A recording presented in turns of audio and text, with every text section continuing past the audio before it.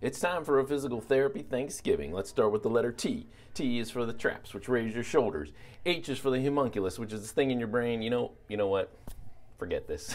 I can't do it. There's way too many letters in the word Thanksgiving. Okay, let's keep things a little more simple. On this Thanksgiving, I'm thankful for a lot of things, but first and foremost, I'm thankful for my family, my wonderful wife, and my 2 daughters. I'm thankful that I get to be a physical therapist and help a lot of people. I'm also thankful to you, my patients, that you put your trust in me to hopefully help you move better and to live your life to your fullest every single day.